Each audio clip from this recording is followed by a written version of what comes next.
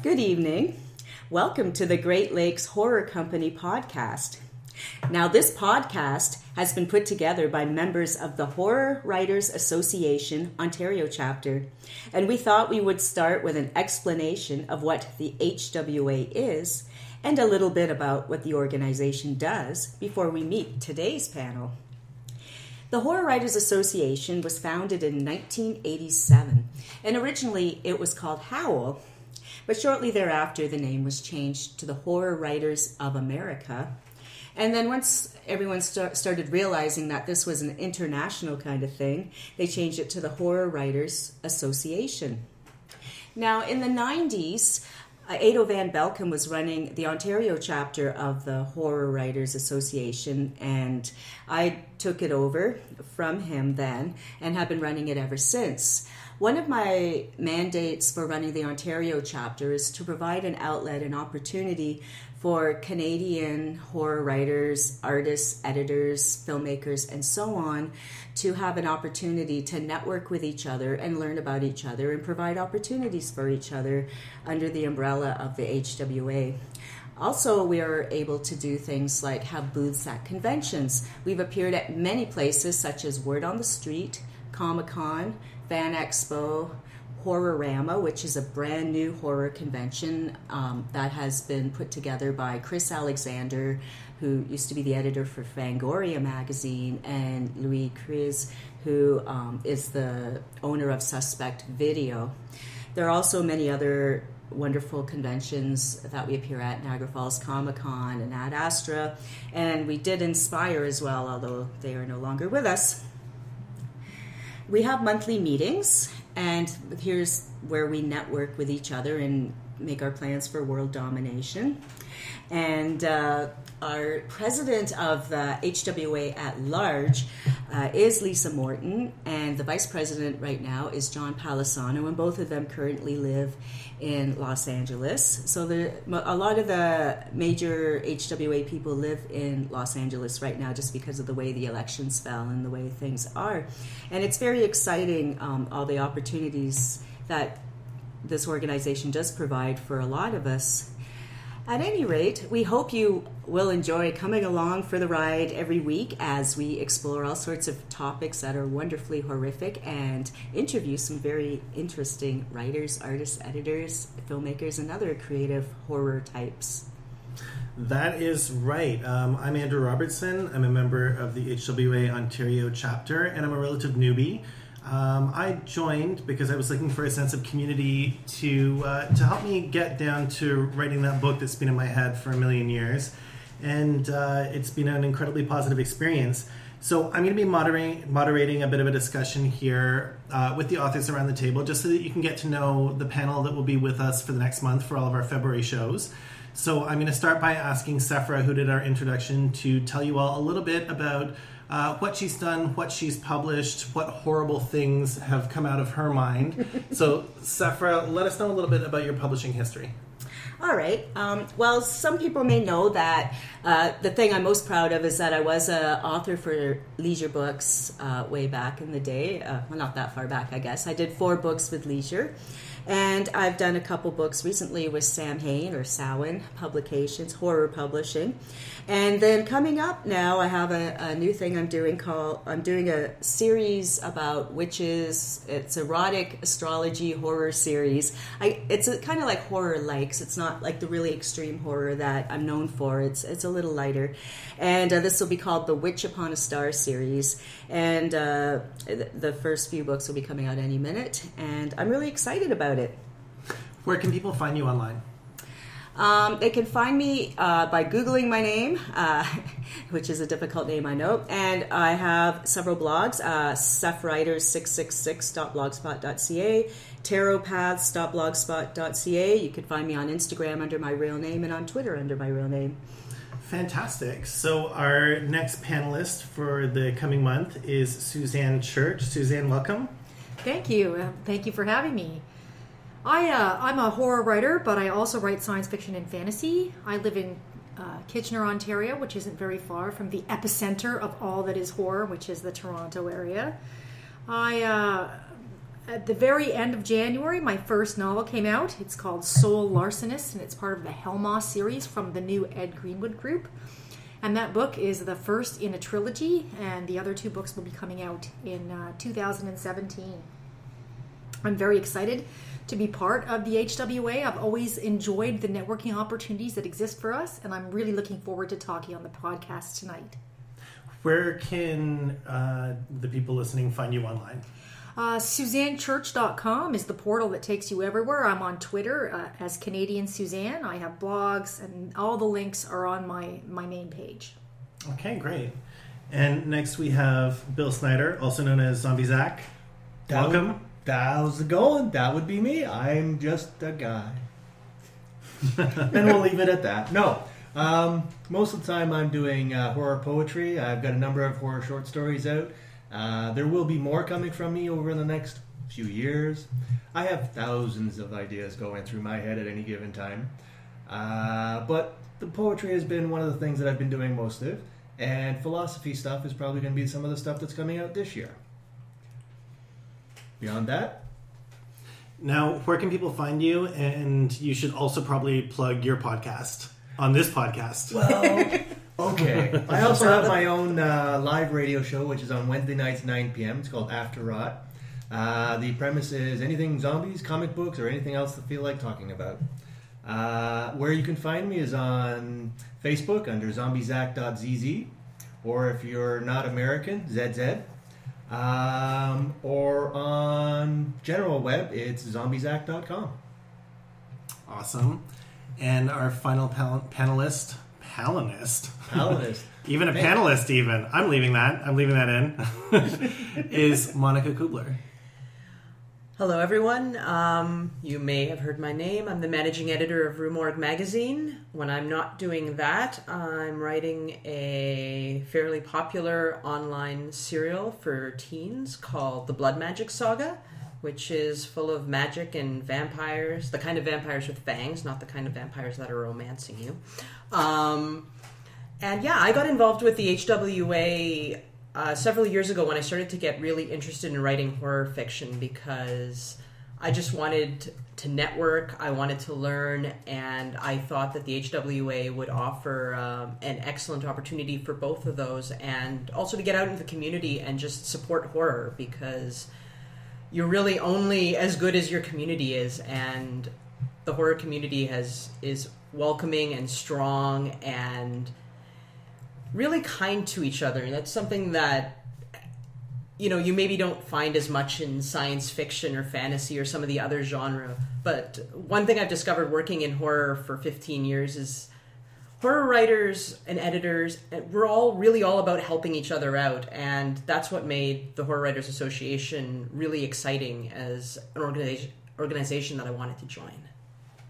So I think that's actually a good point for some discussion before we get to our interview segment today, is what are some of the benefits that you found from being part of an organization that was built for, and supports writers? Well, I'd like to mention how much things have changed since I first became a member, because I was a member pretty much almost since the beginning, maybe about 5 years in. And you know, obviously we've had technology now. Back in the day, with the Horror Writers Association, it was the only touchstone you had to learn about market reports, gossip, or anything like that. And you waited for bated breath for that newsletter to come in the mail, so you knew where to go. You know? It was touchstone, but no touch screen. Yeah, exactly. Everything was being done on typewriters. That's right. And then eventually there became some technology, and HWA was one of the first kind of places that had a place on what was called Genie back in the day, which was a DOS system. All you young people don't even know what I'm talking about. Your brain would hurt if I even tried to tell you how this all worked. But then I got networking with people on there. I'm like, you know, typing with like some of these famous people I'd read about, and I was all geekified. It was like so amazing.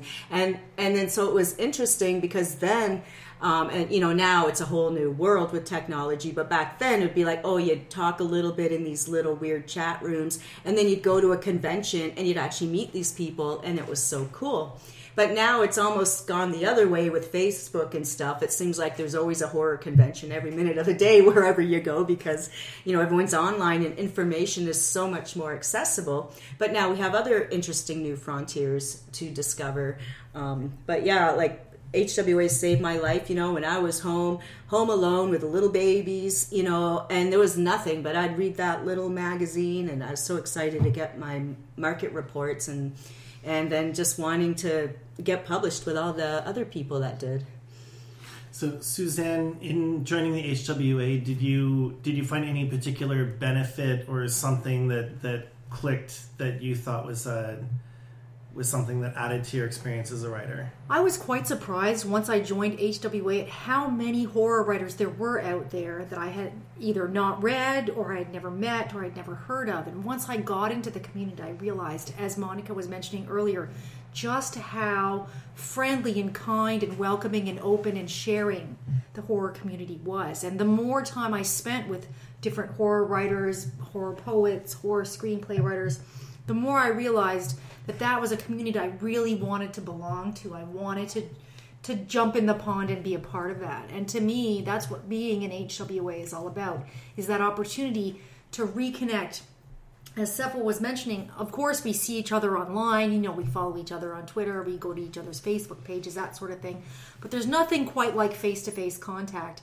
And if you can't necessarily go to all the conventions that happen, at least we can have our table at a convention that's close by, and that gives us a chance to meet other people who want to get involved with HWA and just open our doors and be more sharing and more open for new people. Because I've manned the booth several times, and it's amazing how many people we meet that have never heard of HWA. They're interested in horror, but they had no idea it existed. And to me, that giving back is just as important as being part of something. I do think that as writers, you're constantly looking for a sense of community because you work in such absolute isolation. And there is definitely a benefit to having other people around that can either talk about their experience, their writing process, or even just read something and give you a couple of words about it. So, Bill, you're quite an active member of HWA Ontario chapter. You're at a lot of the meetings. What sort of benefit, what value have you drawn out of being a member?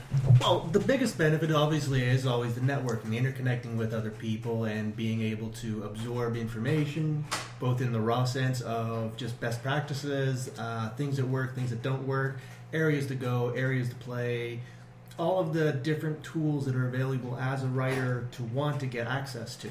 As an example, discussions earlier today here were with people talking about specific software to integrate with, how to deal with Skype and doing other stuff like that. So that kind of exchange of raw information, both on the micro level and the macro level, is awesome because it gives you a sense of not just connecting to other people, but to an organization that's larger with resources to actually to be able to get into stuff like the different conventions and the other events that are going to be going through and stuff. Okay, so now our listeners have a sense of who we are and who's going to be joining them over the next 4 podcast episodes. Coming up, we have Suzanne Church, who you've just met, in an interview with Ottawa-based author and storyteller Marie Bilodeau. So we're going to flip to that right now, and we'll be right back. Good evening, everyone, and welcome to the HWA Ontario podcast. I'm Suzanne Church, and tonight I will be speaking with Marie Bilodeau. All right, so for those of you who may not be familiar with Marie Bilodeau, she is an Ottawa-based science fiction and fantasy author with a whole pile of novels and short stories to her name, and I do believe that some of those have even won some super shiny, awesome awards. She's a native Montrealer and a professional performing storyteller, which is interesting. We're going to talk about that a little bit later. And armed with a bachelor's degree in religion and culture with a minority in archaeology from Wilfrid Laurier University, which is in my stomping ground, Marie mostly tells adaptations of fairy tales and myths, as well as original stories of her own creation. She's performed in multiple venues across Canada, including Ottawa's National Arts Centre. To get her geek on, she co-hosts the weekly Planet X podcast, along with Jay Ojic and Ken Bonney. Now, what's very interesting about Marie is that right now she's writing a 6-book bodiless series for the Ed Greenwood Group's HWA setting. That's TEG, the Ed Greenwood Group, to those of you who aren't familiar with the new venture that Ed Greenwood has put together. Her first book in the series is called Eye of Glass, and it will be the 5th HWA book released on, I believe it's February 29th, and it will be the one right after my novel, Soul Larcenist, is released on January 31st. So here's a sense of the copy on the back of the book for those of you who can't wait to get your hands on Eye of Glass. Following a slight misfire with a prank on a cop involving herself as the dead body, Jada finds herself confined to a small room with only a TV as company. Relaxing will help her regenerate her mostly missing body, but that's entirely too boring for her liking. Besides, she has better things to do with her time, like becoming a model. But when her guardian and keeper vanishes, Jada has to move quickly to avoid capture and save herself, her guardian, and her new human pets. Regenerating will simply have to wait. There are 6 books planned, and the, I believe, tentative titles are Eye of Glass, Lips of Blood, Shoe of Bone, Hand of Knives, Flesh of Decay, and Spine of Steel. The last book being published, believe it or not, in February of 2022. So I want to ask you, Marie, wow, what an undertaking. Do you have this whole series completely plotted out? Mostly. I have a synopsis for each of the books, so I have an idea of what needs to happen. And there's kind of this overarching arc for the story across all 6 books. So what needs to be presented in the first book that won't be resolved until the 6th book. And then kind of the main thrusting points along the way, what will be resolved in each book, and new questions will be presented, and kind of an idea of what happens with the secondary plots as well and the secondary characters, because they're really important to the overall story. But it's not, religiously plotted, if you will. It's plotted enough that I can pull it off with style and grace and a lot of fun. Right, so at least you know where you're going, even if you take a few detours along the way. Exactly. Especially when committing. I've never committed such a long series before, so I wanted to make sure I could pull off such a good story and keep it a long story and keep it tense the whole way through. Well, I know exactly how you feel, because I am in the midst of writing book 2 in a trilogy, and it's always interesting after you write the first book. There are always changes you have to make to your outline, because the characters in the first book took me, at least, in some unexpected directions. Did that happen to you? Definitely, and that's kind of the part of the fun of writing a series, I find. It definitely did that, and especially on the secondary character end. I mean, the main arc of the story stayed the same, so the one that really affected the protagonist, Jada. But the secondary characters took it in all types of fun directions that I simply didn't expect, so that left a lot of room for growth, which is great. Did you actually come up with some characters as the book went along, walk-ons that you never expected would have joined the book that are now almost taking control of the story? Definitely. I have this vast empire inside the book. It's a web on-site forum. So it's called the Widow Web Forum, and it's basically these people who are trying to find demons across the world. So they're all online, and they're just tag names. They're like Born Pretty, Surly One, Honey Boy. Like they're just their little tag names. Like some people are on the forums, right? You just know them by their code name, their avatars. And the fun part about that is a lot of them had a lot more depth than I thought they would to thrust the story forward. And because of that, I actually have a novella in the series coming out. It's a companion novella, so it still has to do with the world of it, the city, the same characters, but it takes some of those people from that forum and suddenly gives them a whole story outside of Jada's realm of storydom, if you will, which is really cool. That sounds interesting. So is each one of your novels going to have a pre-story and a post-story as well? Definitely, yeah. I've got the pre-story and the post-story for both of them, and I've tried to set them so that they do kind of set up the book, but if you read the novel without reading the pre-story, you're okay. And same if you read the pre-story without going to the novel. Why you wouldn't is beyond me, though. But still, you could. And the same for the post. Yeah, I've run into the same thing. I've tried to create short stories that would be interesting for the fans, but if you only pick up the book, you won't miss out on the arc in the book, by not Exactly. reading the two stories. Yeah, it's just kind of yummy extra goodness. Exactly. It's tasty. Sundae toppings, like the whipped cream and the sprinkles. You don't need them on the sundae, but the sundae is better with them for sure. Exactly. Well said. All right, so you also devote some of your time to live storytelling, as I mentioned during your bio. You've described it as the oldest existing performance art. How exactly did you get started with storytelling? I got started about 11 years ago in storytelling. And the reason I got started, it was 2005, and I was really trying to get published at this point. I had written a couple of novels. I had written a bunch of short stories, and I was mostly hitting that rejection phase of my writing career. And I heard of storytelling, which is really what it sounds for people who haven't seen it. It's really like the idea of a bar, the idea of sitting around the fire and telling a story, except I do it in a professional capacity.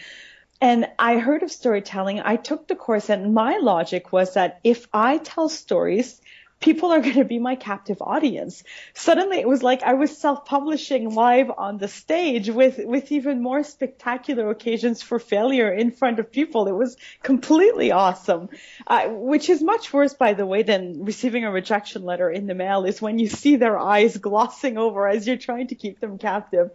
I've gotten better since then. I can imagine it's probably a combination of thrill and absolute dread. Because like any comedian or live performer, there's always that horrible moment of what if all of a sudden they look like they don't like it anymore, and what do you do? Oh no, should I stop? Should I make up something completely different? You pretend faint. It's the only way to go.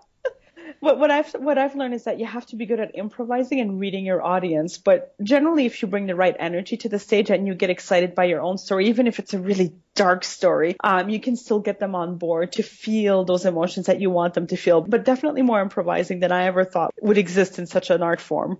Considering the fact that most people enjoy a little dirt, have you ever been in the middle of one of these performances and all of a sudden just hit a wall and thought, oh my gosh, I have absolutely no idea what happens next? I did. And you know what? So I'm at a tea party. It's a cute tea shop in the Ottawa's downtown, in the market, the Byward Market, which is really nice, has these little provincial shops. And I'm in a tea shop. I'm telling this story that I made up about basically a mermaid. And it's very lovely. It's a love story. It's sad. It's got these forlorn moments. And I hit this moment where I just blocked. And I look down at the audience, and nobody knows I'm blocked, but I know I'm blocked. And usually it's kind of in slow motion. You're telling the story and your brain is like 3 scenes ahead preparing for you to tell that. And there was a big blank spot coming up, and my mom was in the audience. And I'm like, no, I'm not going to fail. This is going to be awesome. So I said, you know what? Let's just hand it over to the universe. I read memes on Facebook. They say that, trust in the universe and stuff like that. Awesome. I'll try this. So I did. Next thing I know, I suddenly have an orgy going on in my story in the tea party, with my mother in the room. So it doesn't necessarily work to improvise sometimes on stories. Yeah, I can imagine. Yes, I think an orgy would go well here, but that's my mom right over there. How's that gonna go? And it's one of those things that starts to happen when you're there. Well, she's naked, and then everyone else is getting naked to get comfortable because they don't want to make her seem ostracized. And the more I went with it and tried to justify what I had done, I couldn't pull it back. So I just dove in and let's just own this. Let's have an orgy. That's right. And just don't look in your mom's direction. Pretend she's not there, right? Yeah, she's a like French Canadian hippie from the 1970s, so she would, yeah. She'd handle it no problem. Yeah, and English isn't her first language too, so and she's not that great at it, thank goodness. So maybe she missed some of it. Maybe orgy means something different than what I think it means. Which is honesty in French, so I don't know if I'm reaching here. Probably not. Yes. Well, speaking of French and being bilingual, have you ever been working in a story and all of a sudden you hit this moment or this phrase where you wish you could switch to French because it would be easier or would create better turns of phrase than you could possibly pull off in English? You know, it happens, it does happen sometimes, not as often as it used to. My assimilation is going great. It used to happen a lot more, but what I find is whenever I have these turns of phrase and I'm drafting, and I try not to stop and edit myself when I'm drafting, I edit a lot afterwards. So I'm drafting and I decide, you know what, I'll just follow my instincts and kind of use some of that French turn of phrase. And sometimes it works beautifully, but most of the times those are the sentences I have to change, unfortunately, when either I reread or, my editor tells me that doesn't make any sense. Oh, I thought it did. Yeah, trust me, it's way better in French. Yeah, exactly. In French, it sounds awesome. Do you feel as though women writing horror bring a different perspective to the fiction table? I do, definitely. I mean, I think that the more of any group of anything that writes in any genre would bring a depth and something different to it.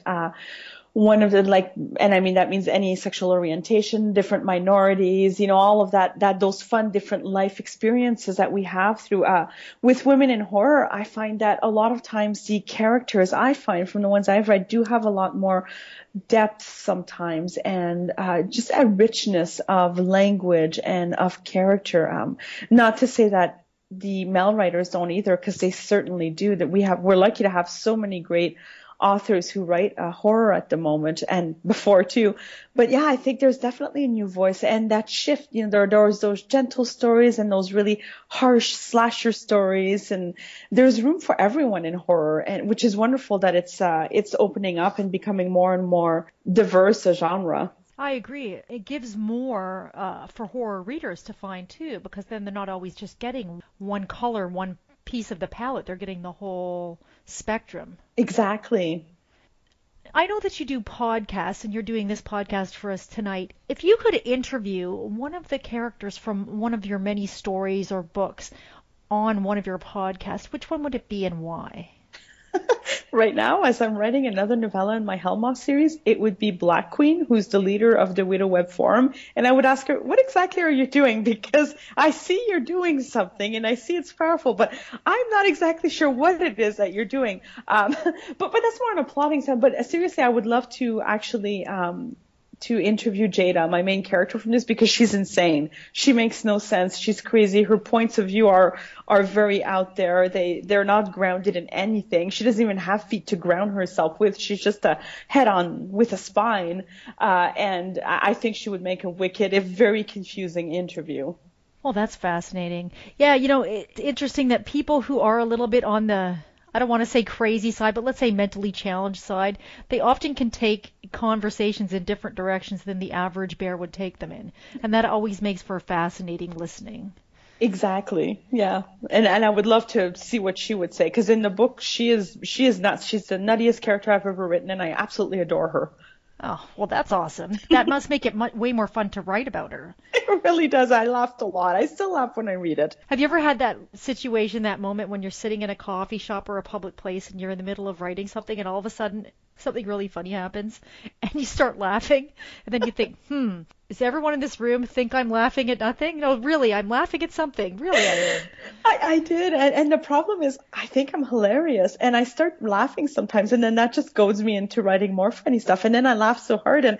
But the cute thing is just when I was writing Helma, I was at Second Cup at one point in Ottawa, and a woman actually came to me and she said, it's nice to see someone laughing and smiling in a coffee shop. And I hadn't even realized I was laughing at the time. So that made me question my sanity. But, it was nice to see at least somebody appreciated it. Only one person, but still. You got to start somewhere, and one is the first number. Yes. Exactly. All right. Well, the next series of questions I'm going to ask are like flash questions. So what I need you to do is try to answer with the first idea that pops into your head. Okay, I'm ready. So are you ready? I'm totally ready. I'm championing it up. Okay, let's start with a totally Canadian question. Imagine a prison of eternal misery. Is it hot or cold? Oh, do I have to pick either one? I'd say it's comfy. Comfy. A prison of eternal misery is comfy. Well, I'm probably going to be there. I want to have it comfy. Okay, well, would you rather be the queen of the realm or a decorated warrior? Decorated warrior. They can still get drunk. They don't have responsibility. Nobody questions them. That's true, and probably no one's trying to poison them in their sleep either. Exactly, it's wicked. Do you like your horror with plenty of dismemberment and gore, or are you more of a squeaky floor in the night, quiet horror person? It depends how busy I am. I like the dismemberment when I'm really busy. Otherwise, I love the squeaky floors. Right, call it a mood thing. Yeah. What are you in the mood for? If you were only allowed to read one book more than once in your lifetime, what book would you choose? Oh, that's horrible. Why would anybody have to go through that? I know it's terrible. It's like, the knife at gunpoint. You have to pick one. Just one? Well, yeah, just one. Oh, just one. Okay. I'd have to go for, and that's just because I did a King Arthur, but Tennyson's Idylls of the King, because they make me happy. Aha, very good choice. Now, this is going to be an interesting one because I know you spoke about working in a tea shop. Would you pick tea or coffee? Ooh, I'd pick tea and coffee with hot chocolate inside. Oh, that's gross. I love it. I actually become quite fond of hot chocolate and coffee together. It's a fantastic combo. It is. Bless the hearts whoever came up with that. I know, right? All right, stickers on your laptop, or do you like your laptop pure out of the box plain? Sometimes there are stickers, but the stickers usually fall off and leave gross bits on it. So it's kind of dirty. Yeah, for me, I actually I find one of the hardest things is when your laptop finally ends its natural life and needs to be replaced with a new laptop. There's the sadness of the stickers that I leave behind and having to start over again. It's hard, eh? Yeah, it's almost like tattoos, You see photos of yourself 20 years before. Oh, that was before the tattoo on that arm or whatever. Yeah. So, yeah. I feel for you. I'm with you on that one. All right, and finally, do you listen to music while you write, or are you more of a total silence person? I usually listen to music as I write. Not very loudly, though, so that it doesn't necessarily affect my mood, but I listen to music. So do you have a particular band that is, your go-to band, or do you have a style that you listen to when you're writing, or does it totally depend on the scene? It depends on the book, usually. I make a list. So, like, for my Helma, it's all heavy metal and rock metal music. And sometimes it's all soundtracks and epic music, depending. But with Helma, it was all very heavy metal music and other things. I don't even know what the heck they're supposed to be called, but I look up for ideas on YouTube. Oh, that's great. Yeah, I actually have a Helma playlist myself. All right, and Awesome. finally, what do you want to tell our listeners that you're working on right now? Right now, I am working on a multitude of things, but one of the other exciting things I'll be coming out is I do have another Helma novella that will be coming out in the summer in the same world as the February release, Eye of Glass. So if you love Eye of Glass, or even if you haven't checked it out, please check out my other Helma novella. And I also have a fantasy fairy tale type of horror apocalypse omnibus that's coming out in October, which is nigh. Cool. Who is that coming out with? That's coming out with S&G Publishing. Oh, okay. And where are they based in Canada, or? They're based in my house. I self-published those ones. Oh, okay. Can I tell you a secret? Absolutely. I love secrets. Yes. S&G, I decided I would take it out because I had a strong vision for a serialization of fairy tales that would make a fairy apocalypse.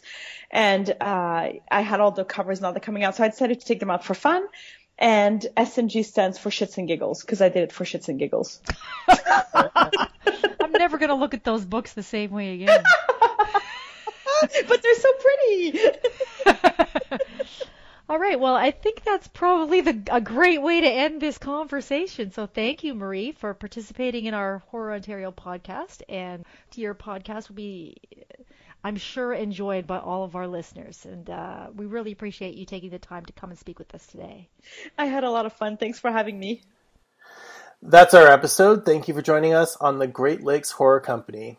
For more on the HWA, visit us online at lovehorror.biz/HWA. And for more on tonight's interview subject, Marie Bilodeau, you can find her online at www.mariebilodeau.com. Now, Sephera is going to walk us through some of the upcoming horrific events we have on the horizon.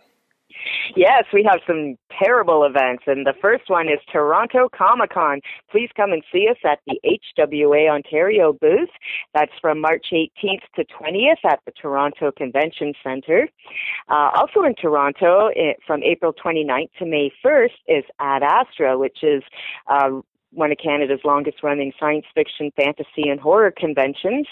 You will find a lot of HWA members, horror writers, science fiction writers, and such at Ad Astra, although HWA will not have a booth as such there, but come and see us on various panels. The World Horror Convention is in Provo, Utah this year, and that is running from April 28th to May the 1st. Lots of fantastic guests of honor in Utah if you want to go check them out. And then, of course, we have StokerCon, which is presented by the HWA, StokerCon, which includes the Bram Stoker Awards ceremony and our brand new Horror University, and that is from May 12th to 15th in Las Vegas at the Flamingo Hotel. The room blocks are still really cheap, so book today. And that's about it for now. Thank you very much, Sephera. And at Toronto Comic Con, we expect to have some great giveaways at the HWA booth, so be sure to stop by and see us. We're going to have some spooky treats for y'all. Remember that we're going to be releasing a new podcast every Monday moving forward. And in our next episode, we're going to be discussing Women in Horror Month. It'll be part 1 of our feature on women in horror. Our episode 2 interview is going to be with Montreal's Mistress of the Dark, Nancy Kilpatrick, author of the Gothic Bible and Stoker Award nominee for 2016. Before the episode, if you want to brush up on all things Nancy, check out her new anthology Nevermore, featuring such greats as Christopher Rice, Kelly Armstrong, Lisa Morton, and Margaret Atwood, whose contribution is actually her first completed story, written when she was just 16 years old, because she was tremendously influenced by Edgar Allan Poe. So that's something worth picking up, reading, getting to know better.